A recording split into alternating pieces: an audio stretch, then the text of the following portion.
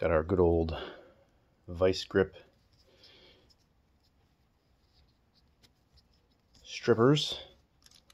So it grabs a hold of the wire and then strips the insulation off on the end. It is a 3.9 millimeter bolt connector on these terminals, female, off the breakout.